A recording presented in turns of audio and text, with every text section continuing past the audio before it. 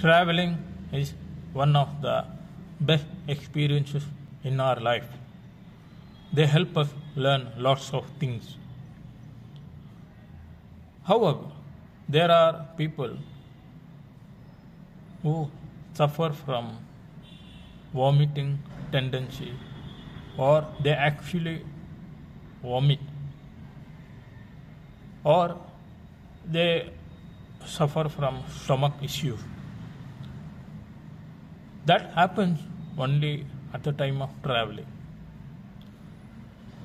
And for them to enjoy the travel without any hindrance and without any apprehension about getting nauseated, getting vomiting tendency, they can use acupuncture point, pericardium 6,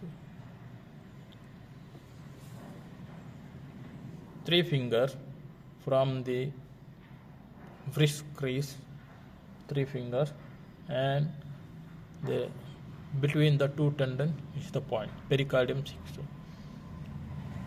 Apply